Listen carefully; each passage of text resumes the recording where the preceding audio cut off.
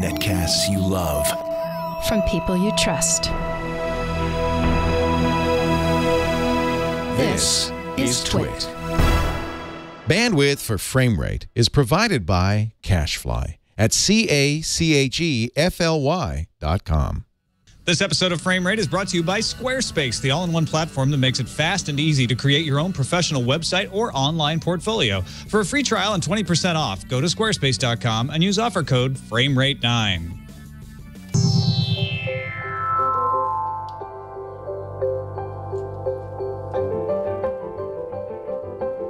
Selling them all. He made a couple of flips. He thought his game was unlocked until the uniform man came at his door with a knock. Now he's got nothing to say. He's petrified and he's shocked. He was the king of the town. Now he's the laugh of the block. He made a couple of flips. He thought his game was unlocked until the uniform man came at his door with a knock. Now he's got nothing to say. He's petrified and he's shocked. He was the king of the town. Now he's the laugh of the block. Don't copy that.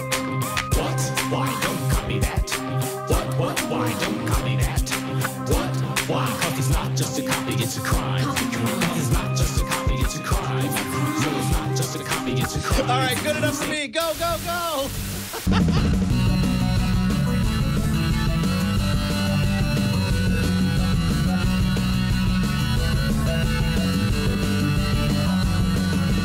It's Frame Rate. You better believe it is. You're darn Frame right Rate it is, episode Tom. 140. No compromising on what this is. Brian Brushwood, I'm Tom Merritt. Look, a lot of people are ashamed of their shows. They'll come on, you're like, I don't know what show this is. You just hear and we're watching, but Or no, they're we're just not like mutter it. ashamed. We're Frame Rate. And Welcome you know to what Frame that Rate. was? That was oh yeah, I'm Brian Brushwood, and that was that was from the that was the sequel to Don't Copy That Floppy. Wait, and this is an official sequel? Like they think that's a good idea? Okay, now here's the weird part, right? So Don't Copy That Floppy was a hilariously misguided, extraordinarily 90s rap video that was, you know, hilarious in its own right. So they decide, 17 years later, this came out last year, I think, to follow it up with a sequel that would acknowledge how hilariously, atrociously dated the original was. So they start off with the video is a couple of guys sitting in a room while somebody's copying stuff, uploading it to a torrent site. And then they're like, you know, crazy 90s nostalgia. Remember this terrible video? And everyone's laughing at the Don't Copy That Floppy video, right? And then the dude comes back and just like, he's like, yeah, man, I know I was a joke, but now I'm back with the exact same message, only I don't say floppies. And he Because gives this nobody like, uses floppies. well, the rap is like this extraordinarily nuanced argument saying like, you may be ashamed of your actions in the future. What you do has consequences. Think about what you're doing, and please don't copy that in whatever format that you choose.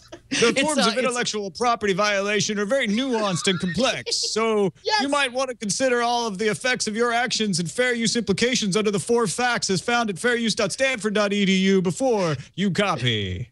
And then it follows up with this like, why don't you try creating new material? Then you'll understand how hard it is to make a living as a content creator when other people are ripping you off. It's really an extraordinary we got to video. bring in Fraser Kane, publisher of Universe Today. He is our guest today because I want to hear what he thinks of this. How you doing, Fraser? It's good. Yeah. So like, unless you want to release your material in some kind of Creative Commons license, and there's many options that you can choose from. Yeah. Don't. It's amazing. Unless what we're trying to say commercial. is that copyright is complicated. So don't copy that floppy unless it's under Just fair don't do use. anything. It starts to become the YOLO song from Saturday Night Live. Don't leave the house. Yes. Just too dangerous. If you watch cable, you're probably safe. Yeah. By the way, Frame Rate, if anyone doesn't know, is the show that thinks you ought to be able to watch what you want, when you want, where you want. And we aim to give you the info to help do that. So let's start with the big story.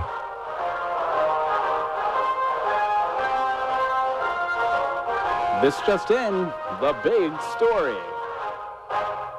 Our first big story is about how piracy is helping Netflix. See, look at that. I'm on task. I made sure to pick an opening video that was right in line with what we're doing here. Is this going to be a theme that's going to go right the whole way through? Yeah, well, it's usually when you're talking about online video, unfortunately.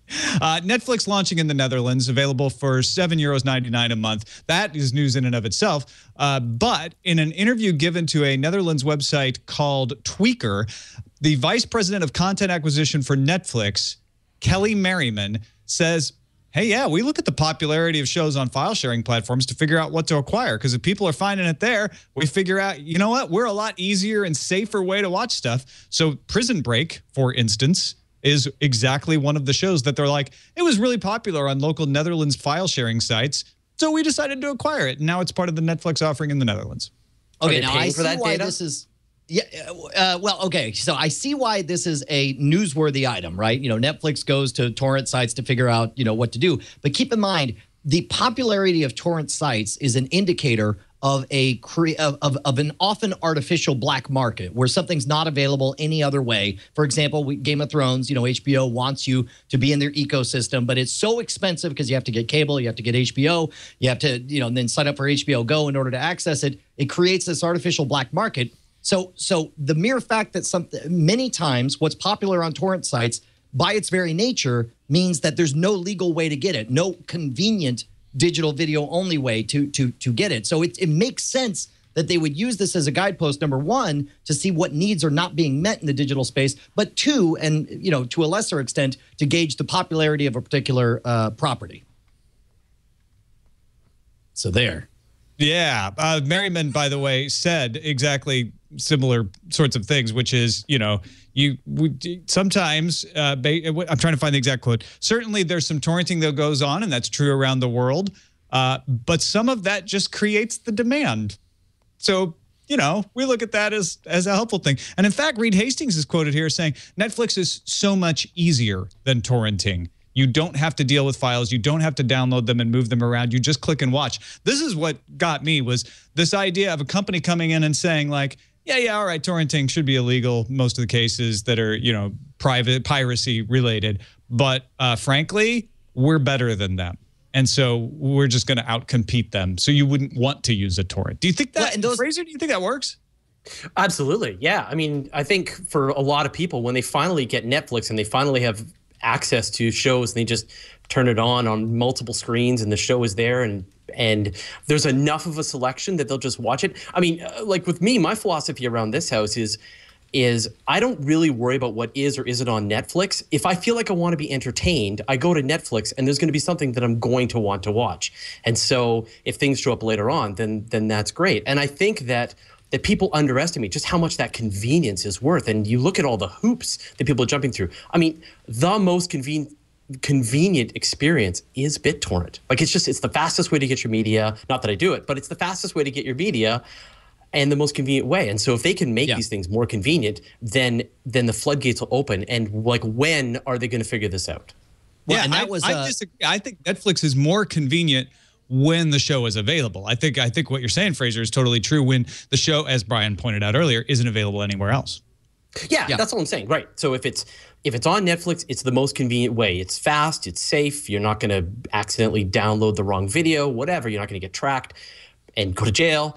But if what you want is selection, then you go to BitTorrent because that's where everything is. And as soon as they figure this out and put it all in one place, then this piracy problem will just go away. There was on this show, many people have heard me use the quote, convenience trumps fidelity. And the first place I ever heard that was from some guy back in the late 90s when MP3s was the big discussion.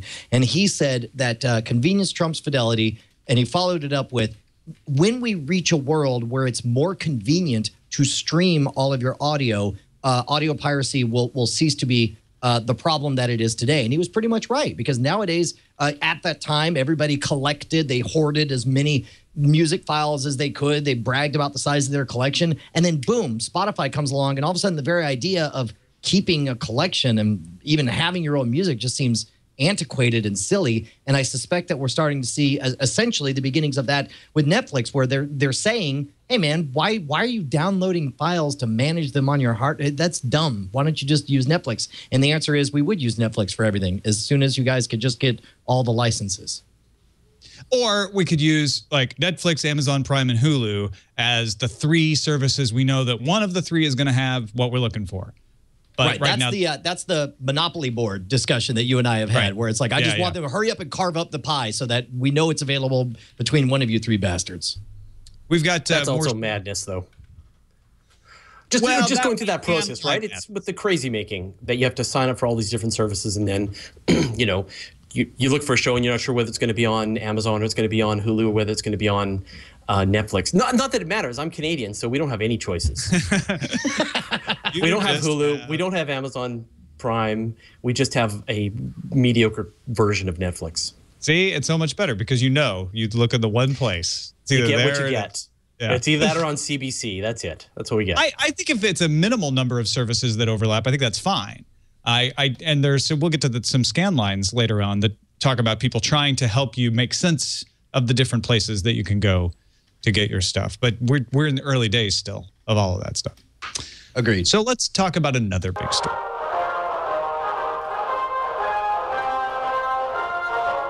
Stop everything. It's another big story.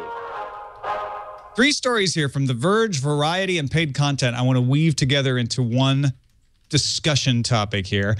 Breaking Bad rose 50% in viewership in the 4th season, and AMC CEO Josh Sapan, speaking at a conference, attributed some of that to SVOD. He was at the Next TV Summit. That's where another one of these stories comes from as well. He said, you know what? If people hadn't been able to catch up, we might have ended up like Firefly, but that stuff doesn't happen anymore because you can have a mediocre first season and know that the word of mouth will build your audience as your seasons progress. On the other side, Cartoon Network saw a ratings drop because they added their shows to Netflix in the US. They said it was 3% drop. We were prepared for that because we're making up the money that we're losing from that on the deal with Netflix. But this story from Variety claims that they might be losing more than 3% of their audience due to the content available on Netflix. And then Epix, a movie channel, CEO Mark Greenberg at the Next TV Summit said, quote, "Some in the media business call this cord cutting, but 3 decades ago, we had a different name for this in the industry. We called it competition," referring to DirecTV and Dish coming into the business and shaking things up. So here it is, man. The table is set, and we have networks like AMC saying, actually, making programs is awesome now because of Netflix. And you have people like Cartoon Network saying, well, it might not be awesome for viewership, but I guess we're making enough money off of it. And you got people like Epix saying, this has always been the way. There's always been some new person come in and disrupt the model. So, but before we turn things over to Fraser, let me just chime in and say that it seems to me like we are seeing yet another piece of the fragmentation story that we've told over and over and over again. The big difference between these is that Breaking Bad is a single-hour appointment viewing that is the only way you get an audience to tune in at a specific time for a specific set of content is if they're emotionally invested in the story and they have to know what happens next. That works great for Mad Men. It works great for Breaking Bad. It works great for Sons of Anarchy. It works great for Dexter and so on and so on. On the flip side, when it comes to children's programming, kids tend to like to watch lots of repeats, and Cartoon Network is essentially this pipe that just nonstop does its brand of kids programming, and you know that when you turn it on, whatever they're going to get, you know the spectrum of from fart jokes to cartoon violence that you're going to get, and you're comfortable with it, and it just keeps feeding them. By switching to Netflix, that's a very different thing. Netflix does a very good service to Breaking Bad type stories in that it brings everyone else up to speed. It expands the pie you're at the height of this story and everyone else is excited about it. And where it used to be, it was very difficult to get caught up in the story, very expensive. Now all of a sudden it's cheap and free, and now you get caught up with everyone else with the binge viewing experience. The flip side, in that case, obviously Netflix is a positive. The flip side is Netflix can be a negative. I understand why Cartoon Network could get a dip in ratings because when we had cable, 3 months ago, that was what I would do. I would turn it on, and I knew that the kids were watching the right kind of content that I was comfortable with. Now they're in the Netflix ecosystem, and once they're in there, they never come out. They just keep finding new stories and new shows, and like they watch some movie that was made in Russia to celebrate the Russian heyday of cosmonauts with dogs, animated dogs or whatever. But it's like they don't care because they have no quality filter, and instead that becomes their branded experience. And weirdly, the Cartoon Network programming is what's attracting them into that bubble. So I could see how that would be a downside for them. Now, did you guys have the experience, and I don't know whether this was just like an experiment they were running in Canada, but before the Avengers movie came out, they made all of the prequels to the Avengers movie available on Netflix. And so you could watch Thor and you could watch, you know, Captain America and all these movies leading up to watching the Avengers. It certainly wasn't a promotion that I heard about. Yeah. No, it felt like someone was testing this out, right? Well, that's awesome. I wish they would do that more. Yeah, and so there's that, and I totally agree with you about the kids' programs. You know, my kids will just wear out the hard drives. Wherever hard drive contains Futurama on the, you know, on the Netflix servers, my kids have ground it down to a nub. So, so that's definitely the case. That I think if there's a new season of Adventure Time, the kids, they're fine to just watch the first season again and again and again. But the other thing that's really strange, I don't know if you guys have experienced this, like, are your kids into H2O, this mermaid show? Do you even get that in the States, Netflix? I'm a little bit terrified to introduce my kids. I haven't gotten my kids started on the H2O. It sounds dangerous. It's an Can they freebase it? Yes, it's an Australian mermaids sitcom. And I think Netflix actually made a sequel to it directly called Mako Mermaids. But the kids here are all over this. They all watch it and they all love it and they talk to each other about this show. They binge watch it. And so there is this opportunity, I think, where you have these shows, they find these undiscovered shows, bring them out, and then go and get new episodes made. So there's too much information here for them to learn and understand, and it goes both ways. I just want to point out the historical perspective here, by the way. In 2000, when I worked at Tech TV, we were not allowed to put more than 10 minutes of our video on the website because the cable companies felt that that would undermine the viewership if we had the postage stamp reel video playing on the website. Fast forward to Hulu getting launched because we're going to crush YouTube and stop them from stealing our viewers, and we're going to control how people watch video online. And all the doubts about Netflix and can they afford to continue this model? And now here we are sitting looking at people saying, hey, stuff like Netflix drove our ratings up. Hey, stuff like Netflix didn't drive our ratings up. It drove them down, but we don't care. We're getting money for this. Like, the entire world has changed in the past 2 years. Well, and at an astonishing rate, too. I mean, let's face it, you know, we're all comfortable with the fact that this is a very slow revolution that we're looking forward to here. But the mere fact that it's happened as fast as it has in relative terms is utterly remarkable to me. Let us start another revolution, Brian Brushwood, a revolution of well-designed websites, thanks to our sponsor of today's show, Squarespace.com. Okay, now you and I have talked about this. We sat on your back porch having a beer, and you're saying, Brian, I want to set the web on fire. I got an amazing idea for an entire platform that would make it fast, easy, and reliable. He said, and you said, Brian, the future is distributed network hosting. That way you can't get taken down by Reddit success or Dig success. This was 1937, by the way. Yes, these were all things that you said. And then I had to break your heart when I was like, well, I'm pretty sure that's all going to happen with Squarespace. Squarespace is going to do all that. Plus, they're going to make it look awesome because they have these amazing templates that even if you're not good, if you don't know your HTs, Ms, or Ls, let's say you don't even know what CSS stands for, that's fine. They take care of all that stuff. They make you look badass. And your website's reliable and strong. And best of all, you know, they do commerce now, Tom. That was the one thing you said. I brought up Squarespace, and you're like, they'll never do commerce, though. And they'll never keep the wheels of industry turning. That's right. Well, you're wrong. They do. In fact, I had them send you some copy on their commerce stuff. What? Hold on. I've just got this just in. This note has just come across. That's how fast they are. I just said this, and now it's already in your inbox. That's amazing. They actually have a way for you to sell things on your site. It's physical or digital. Am I reading this right, Brian? You sure are. In your store. Hosting is included.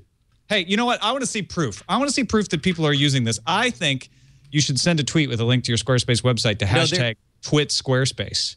To prove there's a reason we always called you Doubting Thomas. Thomas, you shouldn't be such a doubter. But you know what? You could go try it out for yourself. You don't need a credit card or nothing. Just head on over to squarespace.com. Sign up for a free 2-week trial. You can see with your own eyes. See with your eyes. Feel with your hands on the keyboard as you type in your email address, because that's all they ask for. And then use FrameRate9. That's the offer code to get 20% off and show your support for FrameRate. You know what we do? You know what I do? As doubting Thomas as I may be sometimes, I thank Squarespace every day for their support of Frame Rate. Squarespace. I do too. I do. In fact, here's me. Thank you, Squarespace. I truly appreciate what you've done for us. Hallowed be your websites. Look at that. Look at that supplication. Let's slip on into the slipstream. What is Maker Studio up to? Okay, these guys dominate YouTube. Like every other video I watch on YouTube is one of the Maker Studios videos. They raised $26 million from a group of investors, including Canal Plus, Malaysia's Astro Holding Company, and Singtel Group. This is after they got $36 million out of Time Warner and after they bought Blip TV, a competitor to YouTube. Are they just trying to win internet video? Is that what's going on here? Man, if they are, they're doing it like in a really stealthy kind of way. Let me check, because to be honest, the only reason I know the Maker name is because they keep showing up in our stories here on Frame Rate. Fraser, are you familiar with Maker Studios? Like, I've never seen a video. I don't know what you're talking about. No, well, it's sort of in the same way, which is that you hear that they're dominating YouTube, but I actually don't run into as many of their videos as you might. But I've experienced. I think I can understand why they're making this move for sure. Well, who are, like, I guess I think their number one property is is it PewDiePie? I don't even know how to say the dude's name, but yeah, there you go, that guy. PewDiePie. I'm sitting here trying to make it into a My Little Pony reference. But yeah. Oh, go ahead. Well, I was going to say that you get, when you release videos on YouTube, the networks come out of the woodwork and they find you and they send you these emails. Say, would you like to join our network? And we can help you with advertising and we can help you with production and so on. And I personally haven't worked with any of these networks, but you can really see that as you get deeper into the YouTube ecosystem, you're really dependent on YouTube as sort of your connection to your audience. And so I can see why for folks like Maker and other networks and other individual YouTube creators, they need to go around YouTube to make that direct connection to their audience. And keep in mind also, part of the reason, and I assume you deal with this firsthand since you are an independent content creator, and so you get all these solicitations.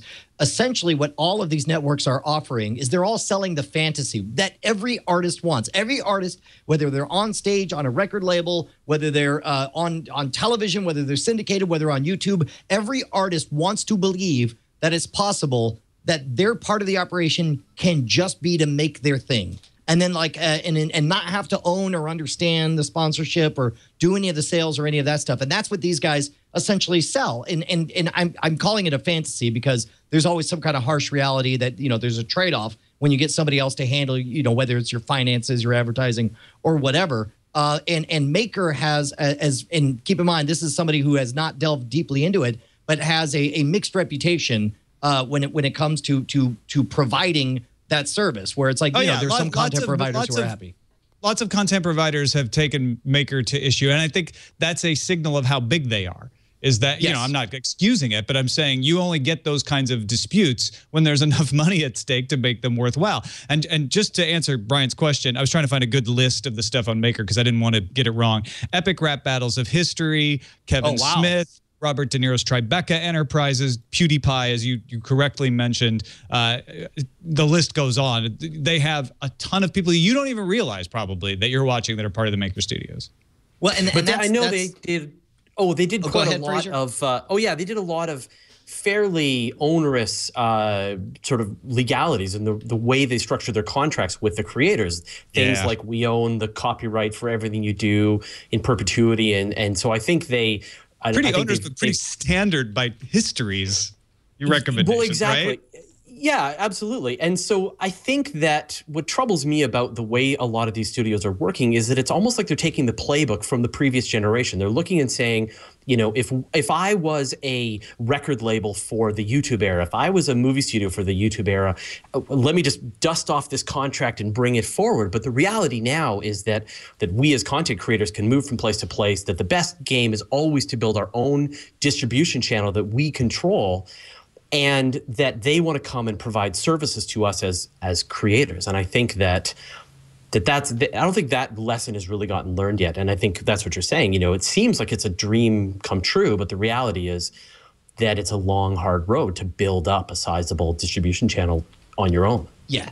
I think you're 100% right. The only thing as far as the maker specifically goes is in this discussion, I think it's a fantasy to decide that we're not going to go through the same growing pains as every other media distribution has before us. But what pleases me is how fast we're going through them. You know, within 5 years, we saw the onerous contracts go out, and now we're seeing the backlash against them, and we're seeing content creators being empowered, which is good news. And then real quickly, this isn't big news, but kind of need to note it. Hulu offering fall premieres from Fox, ABC, and NBC Online. Of course, Fox, ABC, and NBC are the three owners. NBC, a silent one since Comcast bought NBC, but Fox, ABC, and NBC. If you want to watch season premieres of shows, you can go to Hulu and do that. This has become standard every year now. But man, how great that this news headline is a non-item now. It's almost the fact that we can say this, we're like, well, duh. Like that's great. That's another step in the right direction. Again, another perspective. It used to be like, whoa, Hulu's putting on premieres of season opening shows before they air on TV. This is great. Now it's just like, oh yeah, it's that time again, fall. So of course they are, and they're available on iTunes for downloads and stuff too. Yeah. What is this Hulu that you speak of? Wait a minute, is this a Canadian thing? Do you guys not have the Hulus? If only we had ProXPN as a sponsor today. No. I was tip just you thinking off on how to watch. Now I have been known to travel to multiple countries and multiple continents over the course of an hour, so it's possible that I understand what you're talking about. But I mean, no, it's ridiculous. Yeah, I can't even tell you how frustrating it is to be like, hey, check out this video. It's on MTV. And you're like, oh, I'm sorry, you filthy Canadian. Get out of here. Yeah. I love the fact that you even said sorry to just drive home the Canadianness of the problem. Yeah. Get out. Sorry. All right. Can I borrow your crayons? I'll give them back tomorrow. Let's move into some tube tops.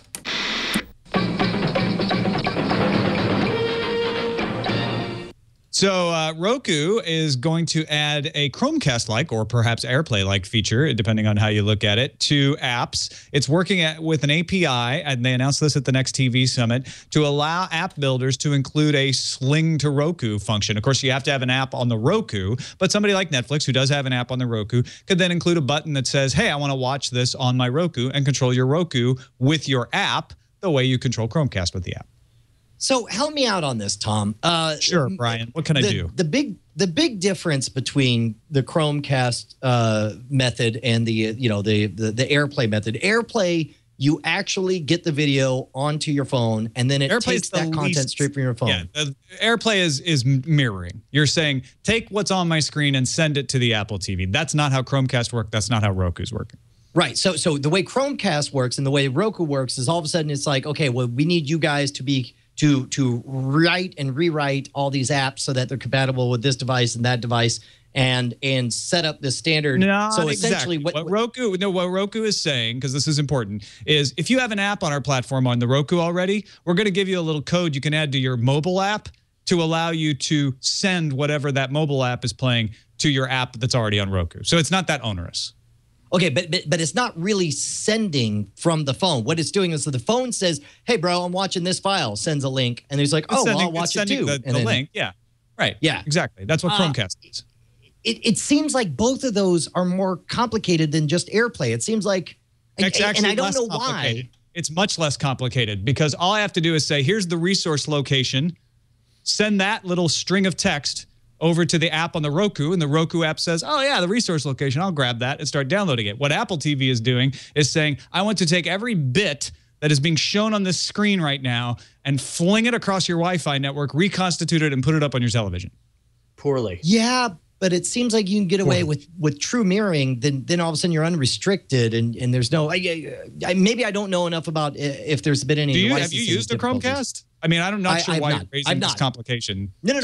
I'm just. This is me purely just trying to wrap my mind around the difference between the two. Because the difference between the two is the host of Tech News Today. Is what I'm trying to say. The difference between the two is, well, I'm trying to understand why you're asking. Because to me, it doesn't matter, right? The difference between the two is with the Apple TV, I can now say, well, whatever's on my screen is going to be over there for good or for ill. Here's why it matters. I'm sending the NFL network from my iPad to the Apple TV, I can't use my iPad for anything else anymore because it's going to mirror. With Chromecast and Roku, I can say, hey, send this copy of Always Sunny from my iPhone to the device over there. Now I can keep using my iPhone for other stuff, and it's just going to keep playing because it's not actually dependent on the screen.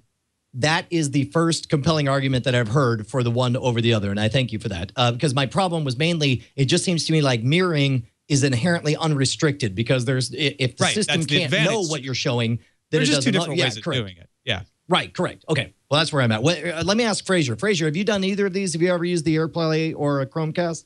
I've used AirPlay, and I people when the Chromecast came out, people were like, why get it? Just use AirPlay. But AirPlay is just an awful experience for me. Like it's, I run it from my MacBook. I run it you have to have the device.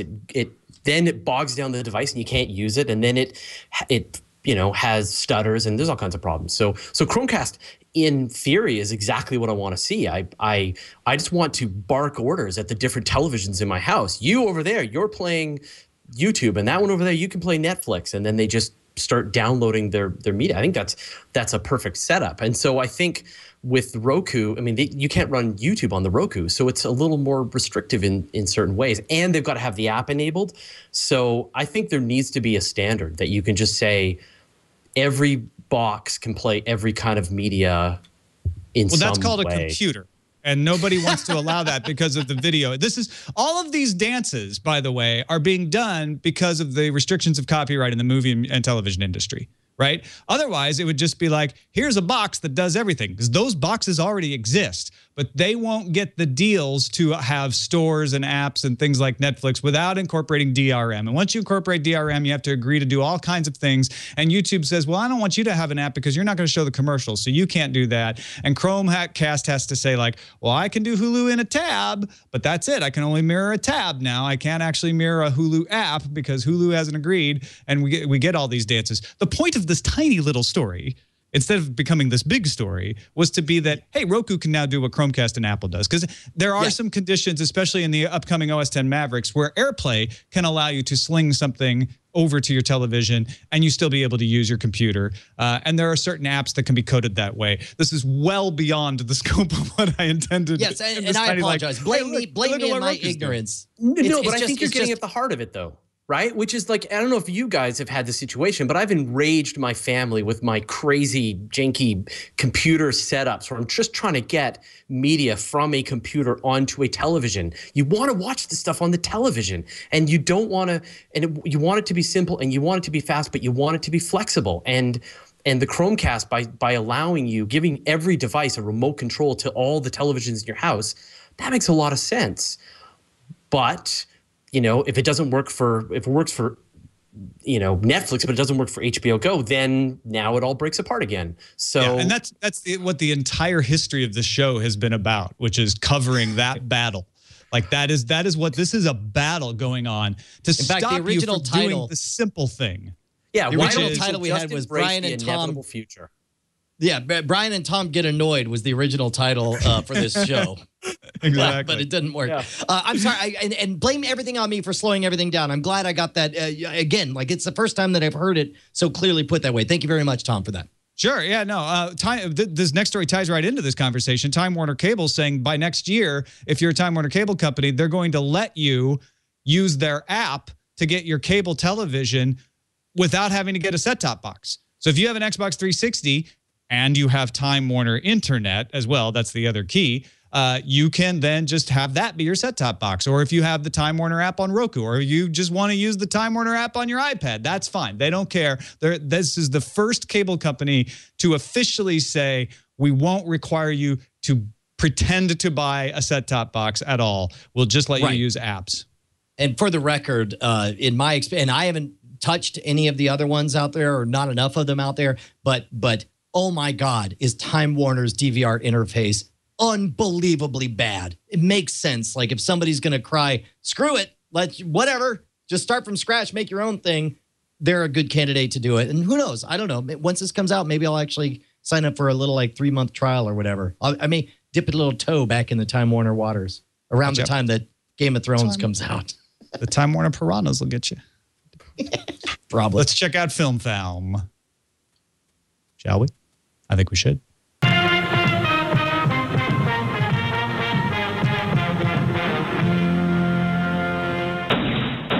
What that? A new Walking Dead spinoff coming to AMC in the amazing year that is going to be 2015 with the next Avengers movie and Star Wars and all kinds of crazy stuff coming. Apparently, this will be set in a different area of the world so that Robert Kirkman can just go off and create new characters, new situations that aren't dependent on the comic book at all. I can't decide how much of my annoyance with The Walking Dead was with it diverging from the comics. And it's like there are times, I know it can't be all of it because there are times that I love Game of Thrones specifically for the things that it does different for the books. But you know, eventually I gave up because the characters just made no sense and everyone was made of rubber. I think I love this idea because it's a good universe. It's a good idea. I want to see new stories, and it would be great to dive in maybe with some different writers that I wouldn't get annoyed with. But I'm also kind of on guard. I don't know. Do you watch The Walking Dead, Fraser? Oh, of course.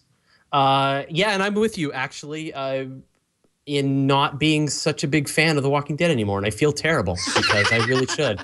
But I watch it, and every now and then the episodes are great, and every now and then the episodes you just kind of tough through it and feel frustrated. Did you read the comic book? Yeah, I did. Yeah. Okay. And it was terrific and horrible. And the awful things that happened have, you know, and I guess when you see The Walking Dead in this latest season where they went there and you're like, oh, are they going to go? Yeah, they went there. And then are they going to go there? No, they're not going to go there. And so that's the thing. You want them to go there.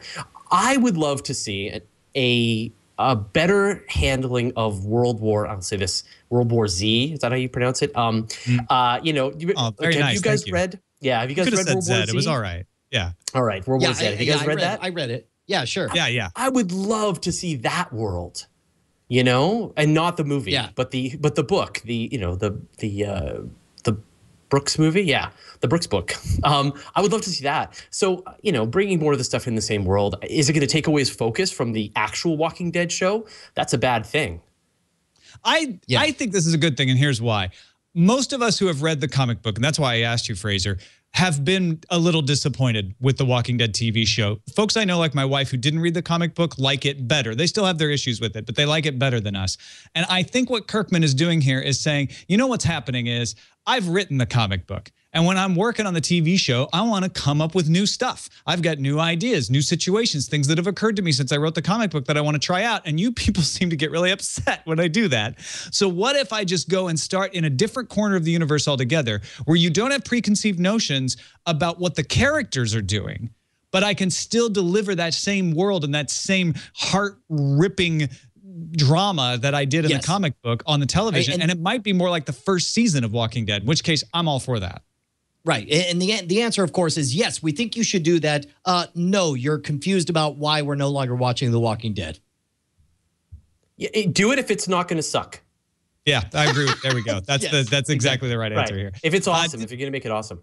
Disney CFO Jay Rossello apparently said to some investors that the Star Wars spinoffs, not the one J.J. Abrams is working on, but remember they said they're also going to do all these spinoffs. They're going to have one Star Wars a year, are going to be origin stories, which could add some credence to rumors that they were going to focus on Yoda, Han Solo, Boba Fett.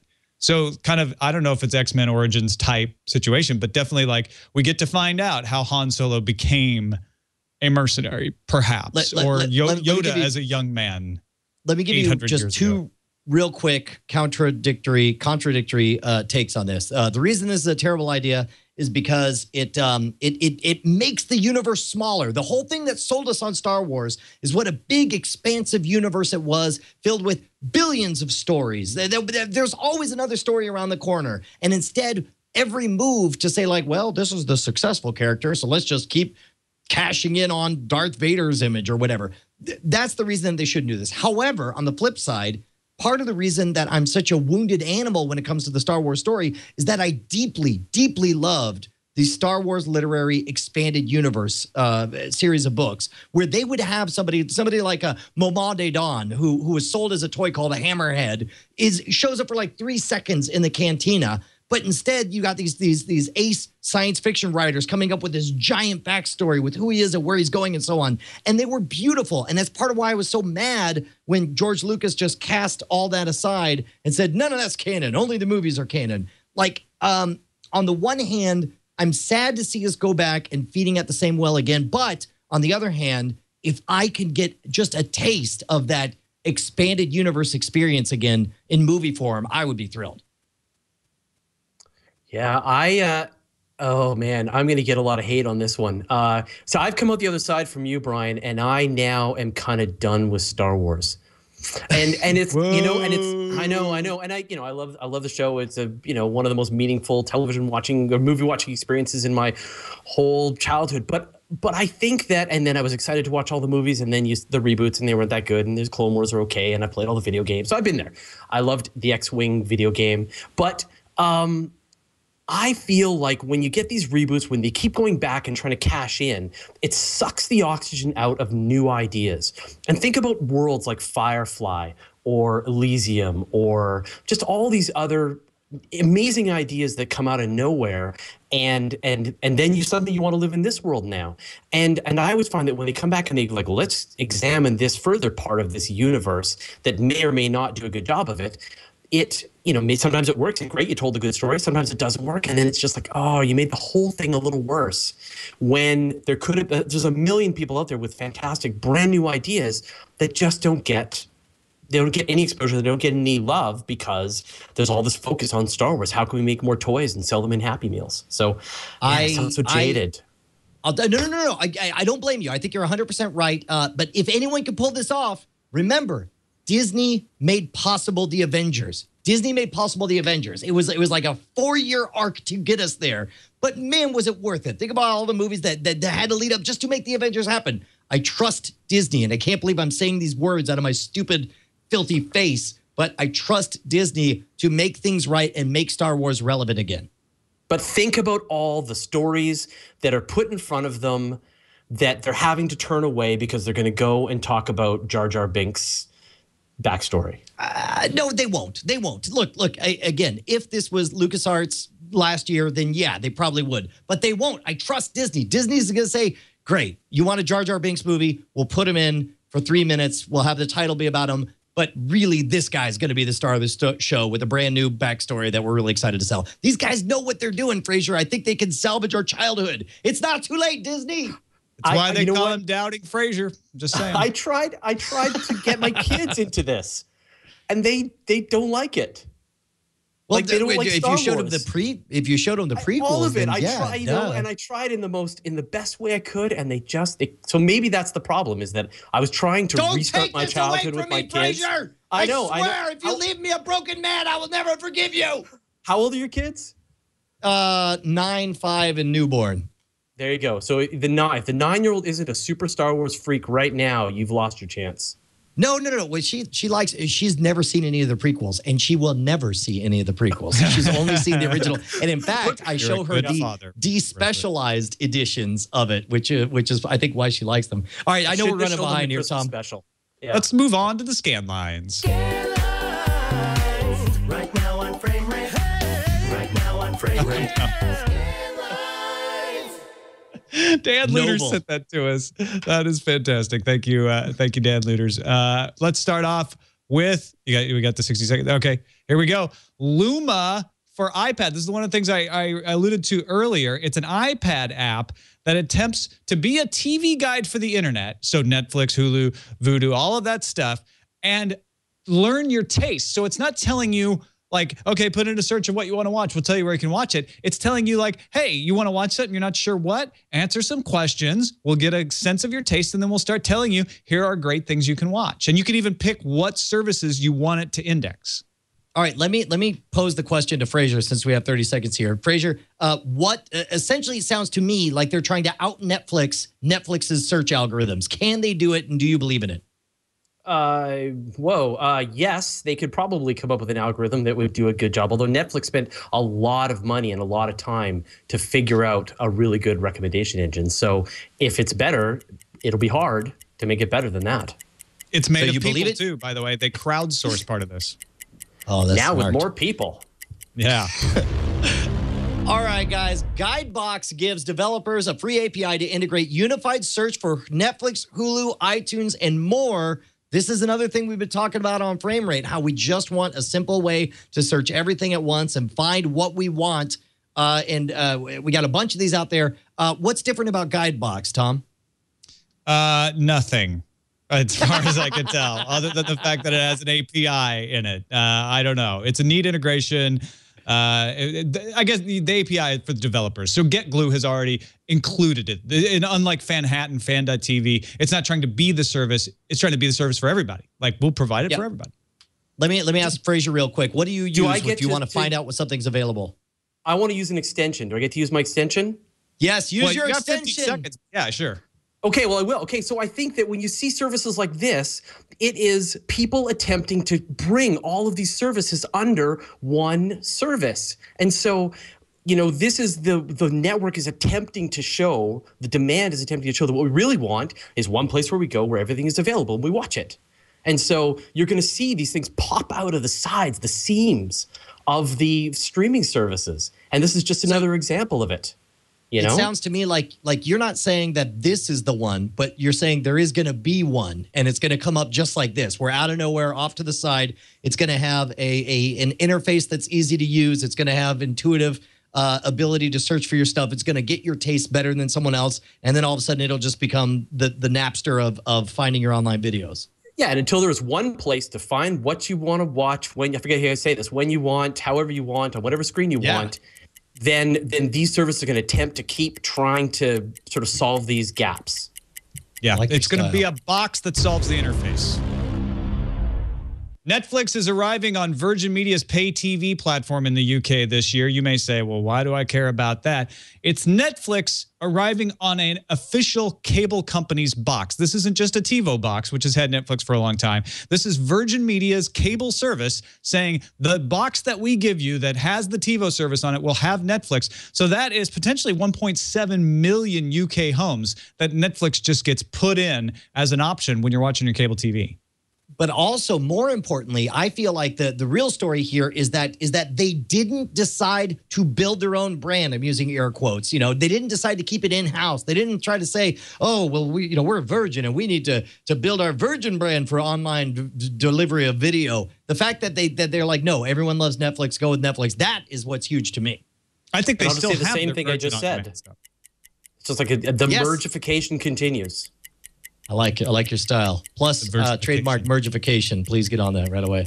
Yeah. Hey, Tom, you still watching Under the Domes? Yeah, you watching actually, the Domes? I caught up. We'll talk about it more in what we're watching. Does it get better? You know what's insidious about that show? I'll just say it now. Under the Dome is just good enough to keep you watching, but not good enough for you to like. Ah, that's a bummer. Ouch. Okay, well, the good news is you'll continue to be able to watch it 4 days later on Amazon Instant Prime streaming. They renewed their deal. They announced Thursday that they've renewed their deal for the show's second season, which will air in summer 2014. Of course, you've heard us talk about Under the Dome. You don't need us to explain it to you. What about you, Frazier? You watching Under the Dome?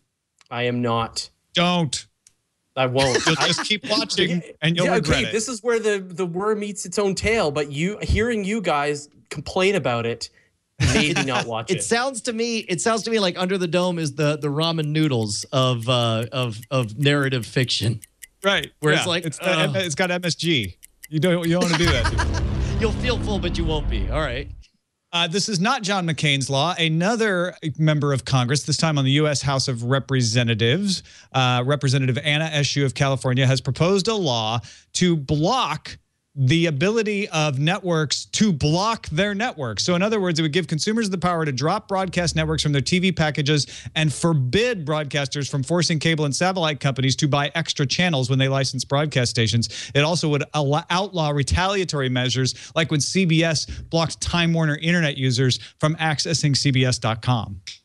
Man, I haven't really thought this all the way through, but you know me, I'm one of those idiot libertarian knee-jerk guys who it's like, to me, the answer is very rarely for the government to get involved unless it's to remove existing laws. That's part of why I love the Aereo case, is because it's a breakdown of existing structures. I don't know. What's your gut tell you on this one, Tom? It tells me this will never pass because of the moneyed interest fighting against it. So rich people will stop this from being a problem for you, Brian. Don't worry. All right, let me ask Frazier this one. Frazier, you got an iPad, right? I do, yes. And you got kids, right?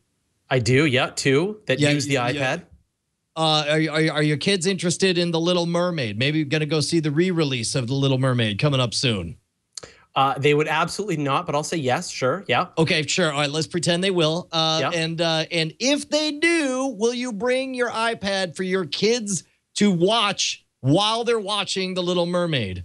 I will, and I'll tell you why. Because I've taught my kids an awful lot about technical support, and I can just imagine them walking into that place and helping kids turn off and on their iPads and connect to the Wi-Fi network and troubleshoot the kinds of problems that this is going to cause. This is madness. Imagine. Okay, but okay. First of all, you are right. It is madness, but it's also a step. It's at least acknowledging the way people do things anyway. Make it official that people like to look at a second screen. Let them multitask while they're sitting in the movie theater. Okay, real quick. Let me use my extension on this. I do just want to get out there that it's called Second Screen Live. Disney's created an app that will interact with the 1989 classic. So basically, they can play games to entertain themselves while they're not being entertained by the movie. That's all I wanted to say. That's all I'm going to use for my extension. It's going to be so mediocre that you're going to want to bring in an iPad to entertain your kids through the slow spots. Amazing. All right. And they get to sing along because the words will show up on the iPad. Because kids never can learn lyrics to music. We all know this, obviously. Let's move on.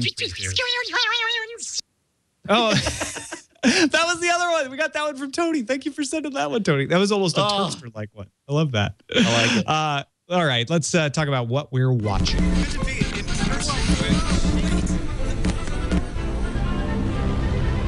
What we're watching. Brian Brushwood, you've been watching Legend of Korra.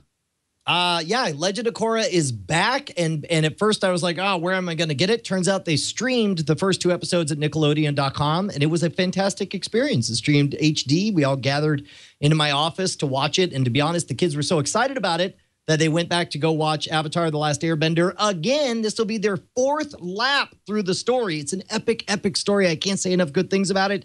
It is not on Netflix, but it is on Amazon Instant Prime. So we're about midway through the 1st season on that right now. Also, I watched Dread, originally, Dread 3D, and of course Breaking Bad. And my brother last night got on my junk because I hadn't been watching Bob's Burgers, but those are all on Netflix now. So while I played a video game called King's Bounty, I watched like 12 episodes of Bob's Burgers. Breaking Burgers.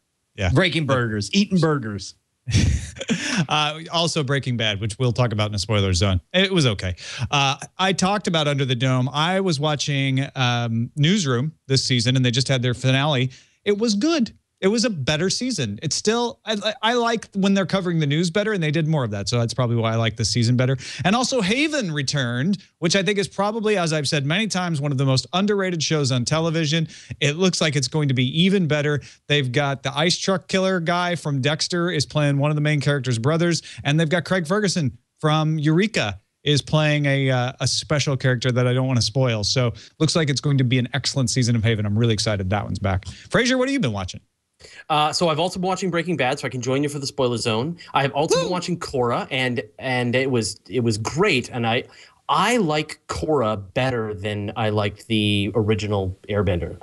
Okay. All right. No, first of all, like I am deeply spiritually in love with Korra. She is an adorable person who is like, I'm like, oh my God, I want you to be a real person. Yes. So I totally understand where you're coming from. And I was worried knowing that it would be all about, well, this is vaguely spoiler zony, I don't know. But I knew the 2nd season was going to be about the spirit world. And those were the least interesting Avatar episodes for me. But I loved the direction they're going with it. What did you think?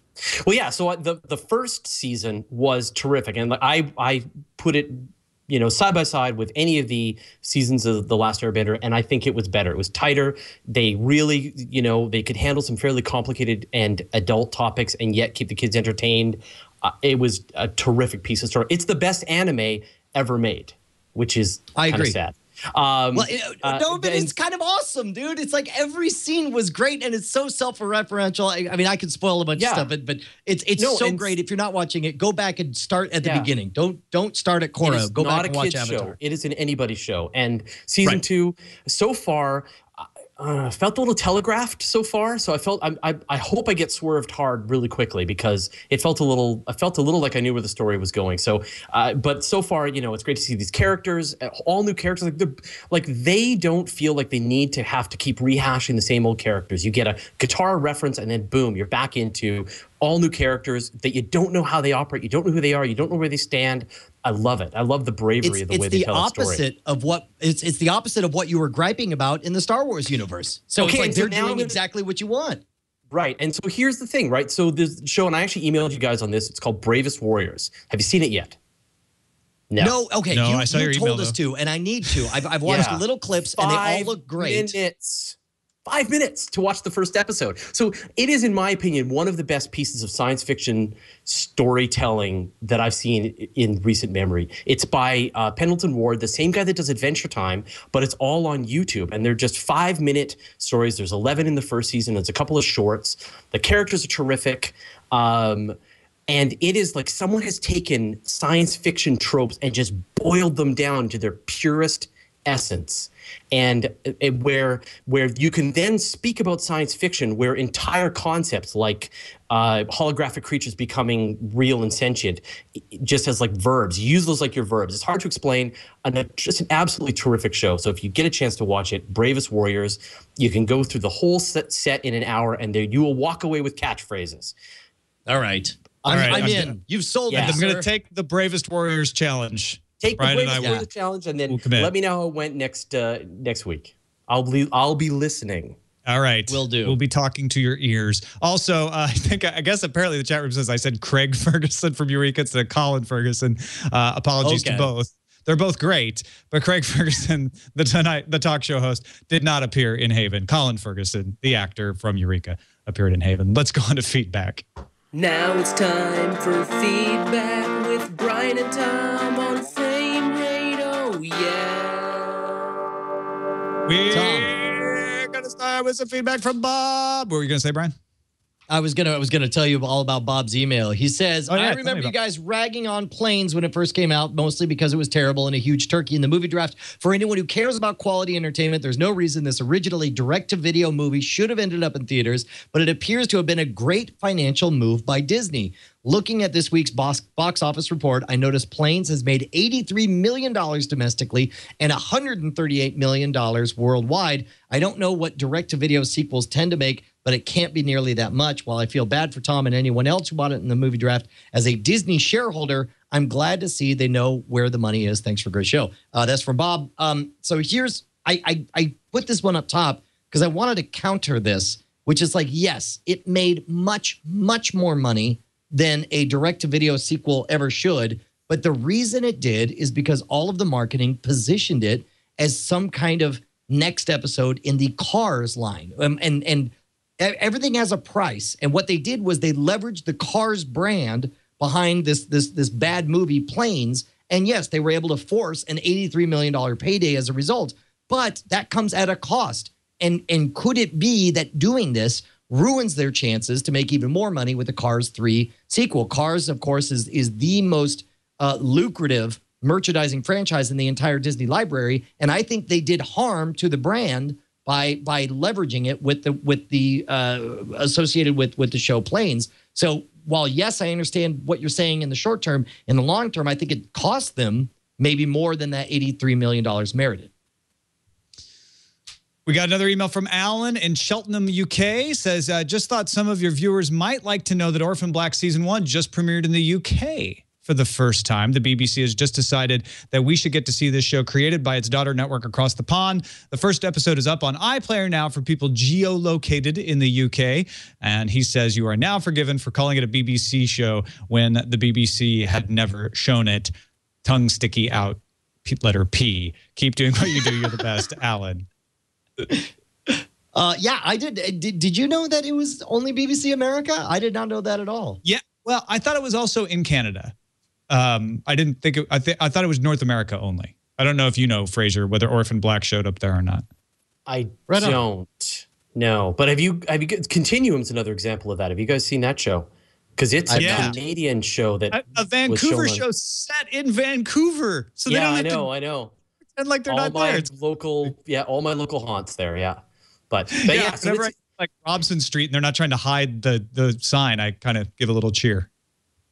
Yeah. Well, you mentioned Dread earlier. That was done in South Africa. I mean, it's great to see these worldwide, various, shows showing up in one place and being shown in another place and showing that there's this worldwide demand for this worldwide creation of media.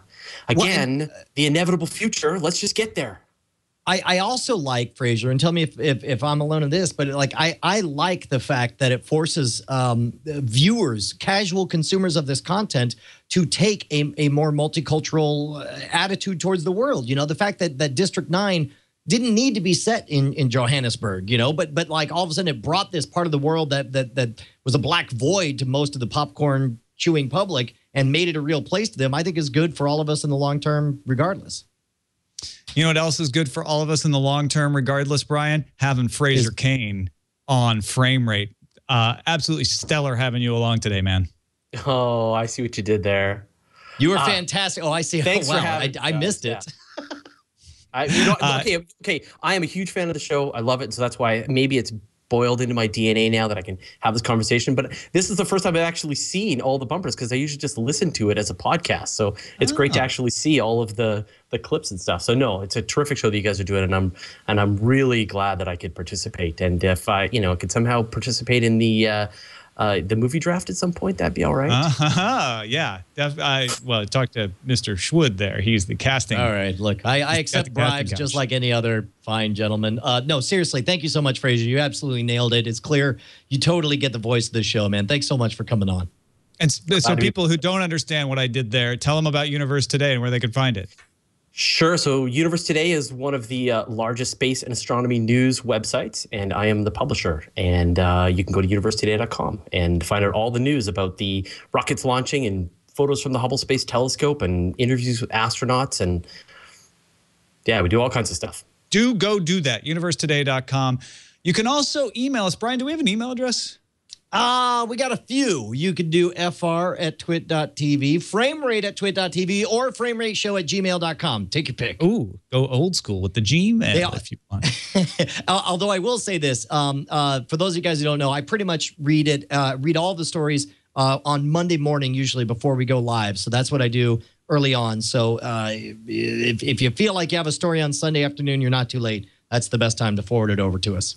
You can also find us on the web at twit.tv/FR, and we are live every Monday at 3:30 p.m. Pacific, 6:30 p.m. Eastern Time. You can join in on the chat room and, taunt me when I get Craig Ferguson and Colin Ferguson mixed up. Do that. See you next time.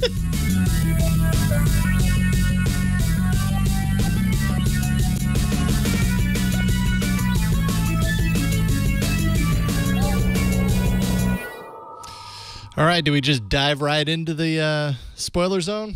Let's start spoiling. All right, let's do it now. Silent breed is people! All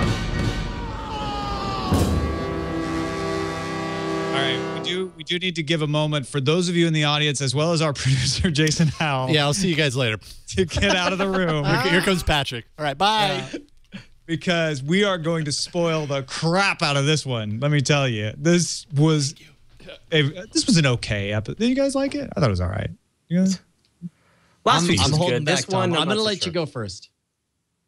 I'm waiting until we get the high sign that Jason is safely out of the room and everybody else is I just can't believe that it turned out that Walt was an alien the entire time. That's right. How did they jumping tie the that shark. into X-Files? That was so weird. All right.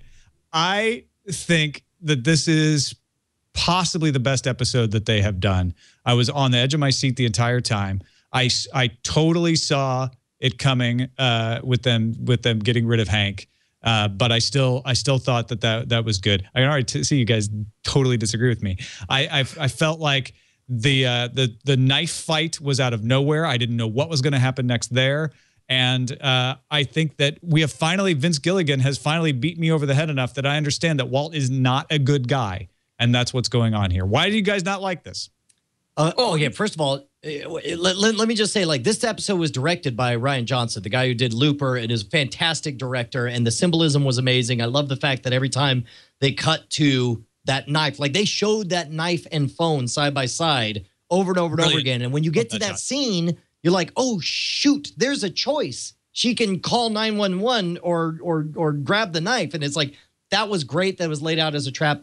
Personally, I felt like there was deep structural problems with this one in that there were so many things that we knew. The only time there was a genuine mystery was when in the first act. The first act was extraordinary. We got to find out. It was a great climax. Hank went out like a freaking boss, dude. Amazing and how everything went. After that, though, the next 40 minutes, we knew that Hank ends up on the run. Or I'm sorry, we know that Walt ends up on the run. We know that clearly he's not with himself, so we know his family's not going to be there. We knew that when Marie comes in to gloat and tell Skylar how it's going to be, we know that she's got no teeth. Like, there was no teeth in the entire last 40 minutes of that, and that really ruined it for me. I found myself kind of surfing getting caught up on email during that part, which I'd hate to say, and I don't know if that's what I mean. I mean, what's your take, Fraser? Well, last week, so this is the thing. Last week's episode, I was raving to my friends that Breaking Bad is, we all do. It's the best television show ever made, blah, blah, blah. And last week's episode was, in my opinion, the finest piece of television, finest hour of television that's ever been made, that I've ever experienced, that I was on the edge of my seat from the beginning to the end, and the pacing was perfect, and the way the story played out was perfect. And you get these realizations in your mind. You're like, oh no, at the moment they start to matter, but you don't get them before they start to matter. And so it just felt like someone was just punching you in the dark the whole show long. And I loved it. But with this week's episode, it just didn't, as you said, it just didn't feel as tight. And so it was still a terrific episode from the greatest television show ever made. It just wasn't as good as last week's episode. So like you, I wasn't I don't know. I wasn't just enthralled the way I was the previous week. And I can never go back there. That was, that show is long gone now, but it was just something. It was like I've never had that experience with a television show before. The word that popped into my mind was fulfillment. It was 40 minutes of fulfillment. We've been made promises about Walt ending up, on his own. We've been made promises, here's the way I would phrase it is, there were really only two questions that entire last 20 minutes or 40 minutes. Were like, would Skylar get killed and would Jesse Pinkman get killed? And we got answers to those of a sort. But that's not where we spent the most of our time. And that's a real bummer to me. I think you guys are both nuts. I thought it was a freaking thrill ride. It's like, literally it is the... I like bad wine too, so whatever. I don't care. I thought the scene with Walt Jr. in the car wash was something that I didn't ever want to see, and I kind of knew it was coming, but I didn't want to see his world come crashing down, and that was good. I thought the scene in the house with the knife, I didn't expect. I wasn't bored when she pulls out that knife and she cuts him, and then he almost kills her, and then Walt Jr. leaps on him, and you're like, well, now is Walt Jr. going to die? Like, who's getting stabbed? I was totally guessing through that whole thing. Yeah. Yep. Yeah. I don't know. I also felt like it kind of hit us over the head. And then he took the baby? Did you expect him to take the baby? What was he going to do with the baby? Why did he take the baby? But again, we knew, we saw the scene. We know he doesn't keep the baby. So it's like, so he goes off in a huff with the baby. And then, like, I was completely unsurprised 5 minutes later when he decides to drop it off at a fire truck. It's like it lacked teeth, and part of that is just the structure that's been built all around this episode. There were only certain things that it could do, and I felt like, and again, it was exquisitely told. Everybody acted right, except for maybe Walt Jr. Wasn't maybe the best, but the Anna Gunn was amazing as Skylar. The direction was great. The symbolism was awesome. I love the fact that it started where it all began and came back right to there. There's all these reasons that stuff's great. But on the flip side, like, it's out of place for Walt to go so far out of his way to tell Pinkman, I mean the audience, how bad a person he is, And it's like, it just, for a show that has shown so much strength in its subtlety, I saw precious little of it in last night's episode. I thought that was right. Oh, go ahead, Fraser. If he had kept the baby, that would have freaked me right out. Like, I think when he dropped the baby off with the fire department, and then you're like, okay, so now the stakes are something's going to catch up with him. Pinkman's in trouble. But if he had kept the baby, that would have kept the stakes pretty high, and I would have had, not like I'm see him as the good guy anymore by a long shot, if I ever did. But that would have freaked me right out and just kept me right on the edge of the seat. So I think that was I don't know whether that was, I'm sure he's got some plan for the story, but I think that would have really brought it around. Now, we also know that house is going to get trashed and Heisenberg's going to get spray painted on the wall. So to me, that's like, okay, how do we get there? Who is he going to use that ricin against? What's the point there? Those are all mysteries that have yet to be determined. But one debate that's going on in the chat room right now, I want to get your guys' opinion on. And this is a debate that I've seen kind of raging across the internet. Did Walt call Skylar and rip her a new one on purpose to absolve her? Or was he just that angry? They certainly played it as though he was that angry, and that's what annoyed me. Is that it was an astonishingly dumb. But we've seen, and I understand they're trying to portray hubris, but we've seen some astonishingly dumb moves from somebody whose entire character is being amazingly brilliant. That's pretty smart, actually.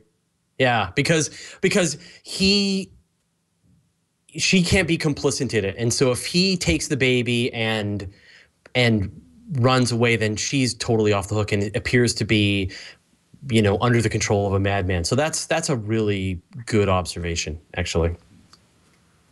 Wow. And Bill Meeks says Vince Gilligan said on a podcast today that Walt called to get Skylar off the hook. So that kind of settles that. Well, shoot. That's way more clever. Now I feel like a dumb, poorly informed viewer. Also, did anyone notice Walt's pants? Apparently, when he's rolling the money through the desert, he passes his pants. There's a screen. There's a screen cap of it. I didn't pointed that out to me. I didn't notice it while I was watching it, but I saw the screenshot later. Yeah, when I saw the screenshot, I was kind of bummed out like that. That's that Star Wars small universe problem where it's like, I'm sure that seemed real clever on the page, but that's the kind of thing that takes me out of a story like this. Like when R2-D2 is in the battle, because the visual effects people want. I love that. I mean, the pants would be there. That's continuity. That didn't take me out of it at all. He's in that same area where that happened. They hit you over the head with that at the beginning, which didn't actually occur to me. I saw the pants, but it didn't occur to me that's what they were. Those were his? Oh, see, I didn't even notice them at all. That's funny. Do you think if he let Skylar off the hook with that call on purpose, did he let Pinkman off the hook? When he told Pinkman, because when he called Jesse, when Jesse called him, he bitched Jesse out in a way that said, like, you're cooperating with the feds. I'm going to take all the blame here. Dude, I don't know, but Pinkman is the new Reek. That's for damn sure. Like, that's all I can think of about his sad existence to extract the knowledge out of Pinkman. And Walt gave them the word to pull the trigger. So, I mean, it's not like Walt's doing Jesse any favors anymore. He told the Nazi to pull the trigger and kill him. So that's done. Yeah, but Walt's a clever guy. He may have known that wouldn't happen. Why he tells them about Jane, I want to see an explanation of that still. Because the explanation that he is just, don't forget, we had this whole subplot about him missing out on becoming rich. Yes. And this is part of Walt's character has always been, I am the one that nobody understands, and I am the one that nobody respects, and I'm the only one who ever does the right thing, and I'm the one who gets left out because of the choices I make. So I was feeling like, until I heard from Bill Meeks in the chat room here, that all of this was just Walt isolating himself with that attitude of like, you all have never understood me, and I'm the only one who's doing right here.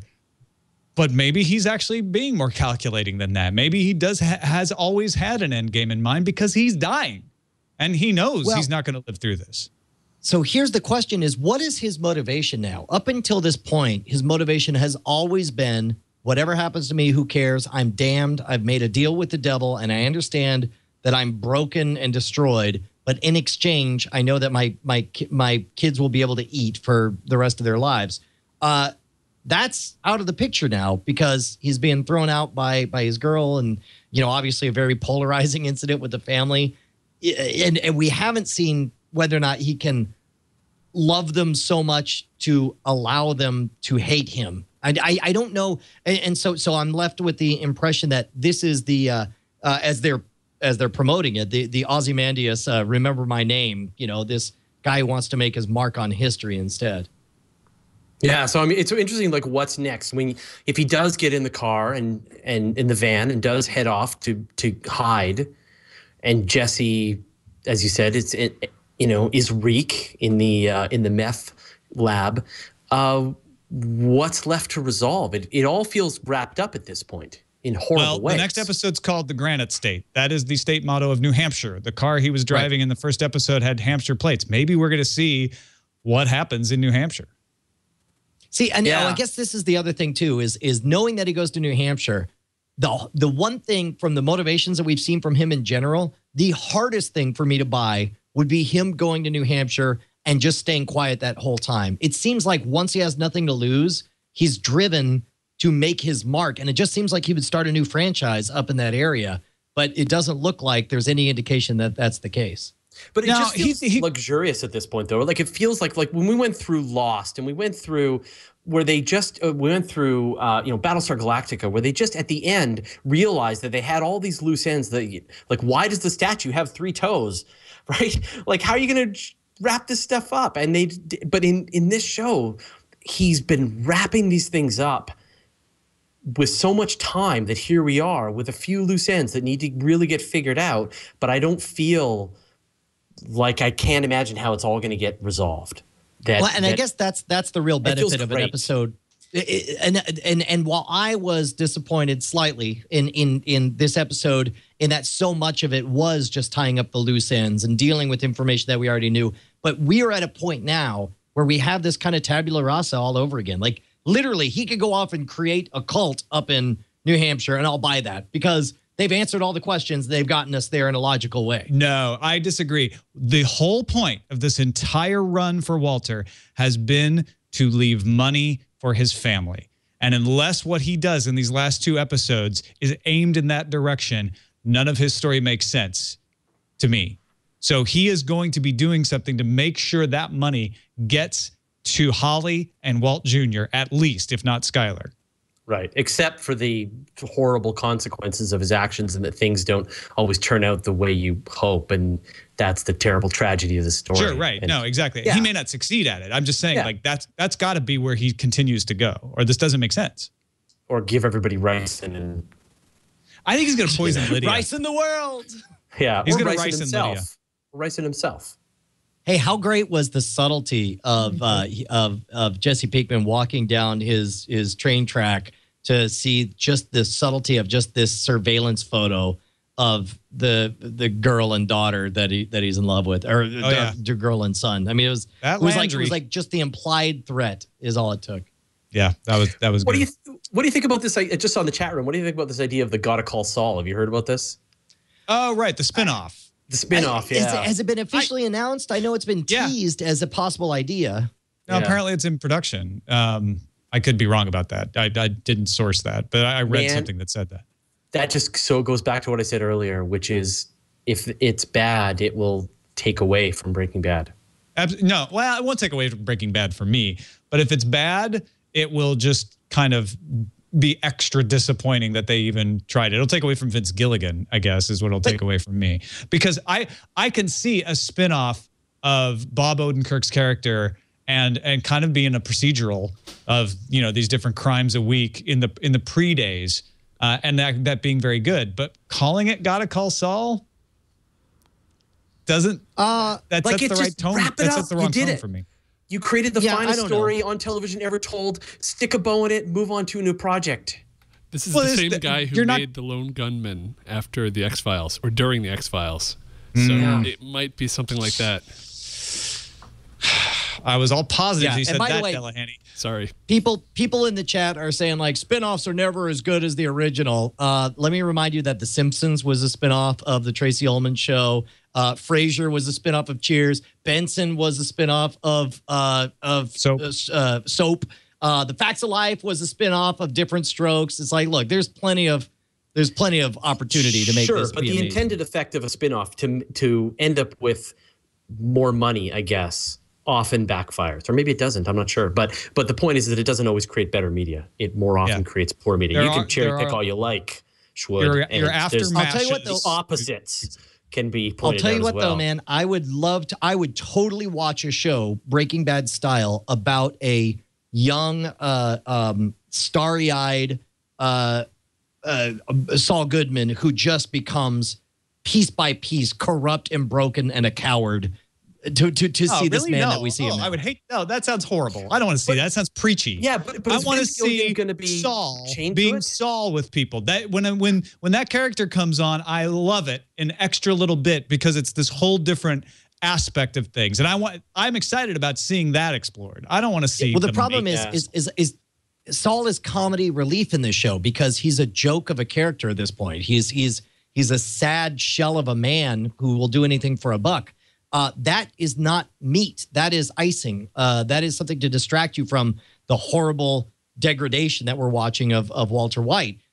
So if we want to get something out of the Saul Goodman story, we need to see another. We need to see a meat story of, and it can't just all be the cartoon. Doesn't have to be a meat story. There's room for cake. Just don't put the icing on the meat. I think that's what you're saying. I just want to see whatever Vince Gilligan wants to do next. So, with not your meat cake. Yeah, no meat. I agree with you there. We're all in agreement there. Like, just follow the creator. Like, if you have these people who come up with these creative ideas and they're the heart of these shows, and whatever they do, I trust them to do the next thing. And they may leave spin-offs in their wake, and they may or may not suck because other good creators come on board. That sucks. I think you said it earlier perfectly well. I'm totally with you there. But I think someone should drop piles of money on Vince Gilligan and say, do whatever you want. We don't even tell us. Just come back when it's done. We trust you. Agreed. Go do it, Vince.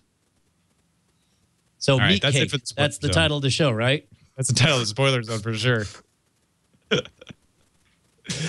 right. Thanks, everybody, for watching the Spoiler Zone. We'll see you later. Bye.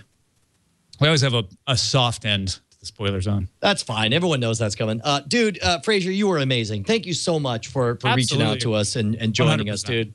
That was awesome. One thing I wanted to mention to you guys at some point was I have a few totally wild theories about how to solve the new media problems. So at some point, we can get into that. Yeah. Well, like for example, right? So I was thinking I may look like I'm in Canada, but I'm actually in Austin right now, Brian. And I thought wait, you're in Austin? Yeah, we're gonna watch the movies. No, I'm in Canada. No, I am. I've been in Austin, but no. But tonight, we're gonna come by. We're gonna rent some movies from iTunes. Right? We got two choices here.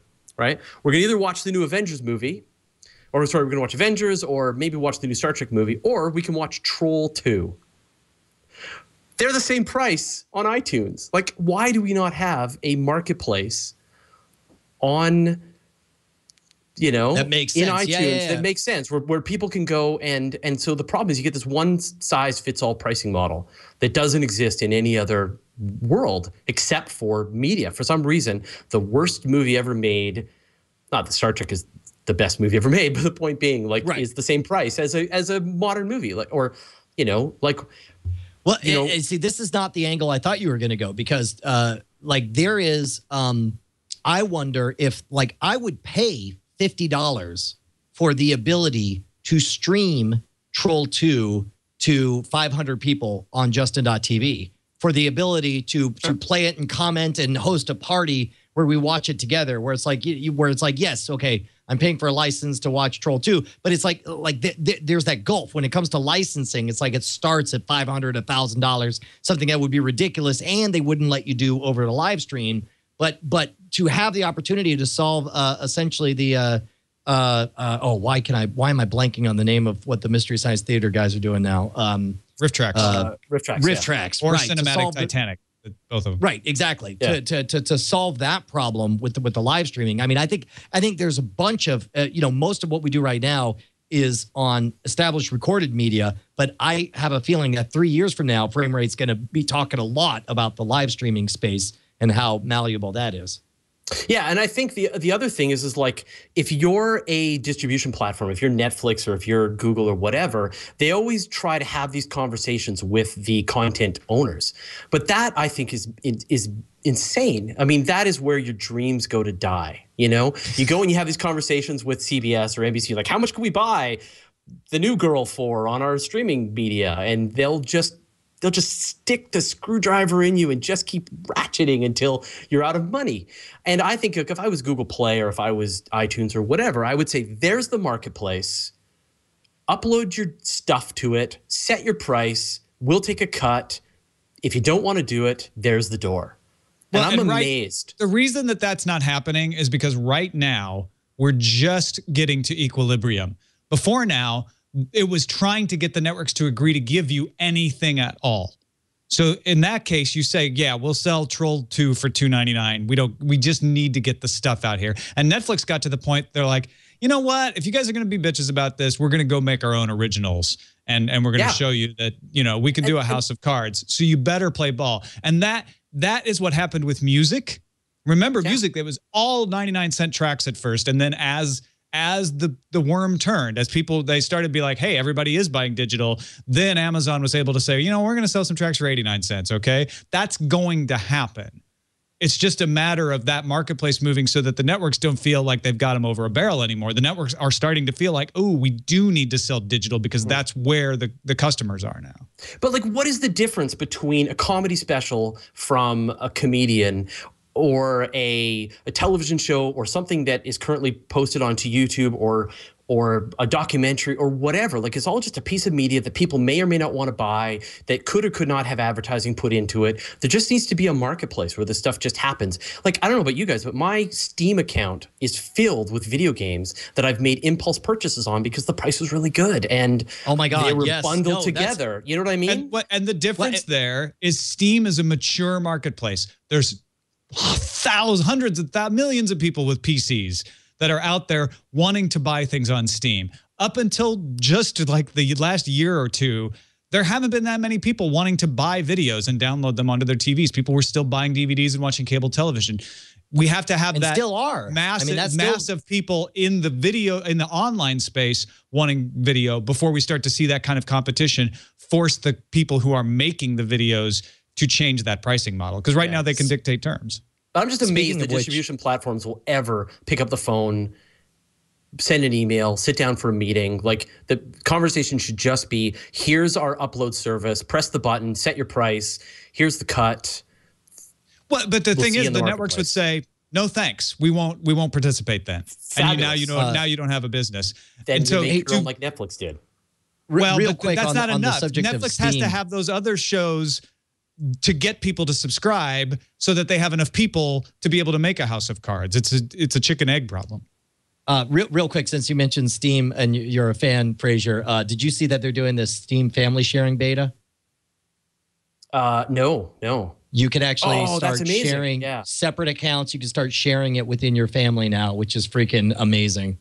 People have been asking me which what am I going to be doing next? Like, am I going to get the Xbox One? Am I going to get the PS4? I'm getting a Steam box. Like, that's what I want. He's going to be talking about that next week, I think. And in fact, but the first console that puts two television outputs, two HDMI outputs out of their box gets my money, because I want to put two TVs in my living room. Yes. And I want to be able to play with my kid, play my son, and not have to have some horrible split screen experience. Like, let's just have two screens and let's play on separate controllers. I'll buy whichever one does that. Steam apparently is going to be like 8 screens or something. I don't know. It's madness. Dude, now you got me all excited, Fraser. All right, look, you're just getting me all stirred up, sir. I got to call it, gentlemen. Great job, Fraser. Good talking with you, Tom. Good show, man. It was a good one. Yeah, great show. Thank you, guys. All right. Well, thanks for having me, guys. All right. Take care, gents.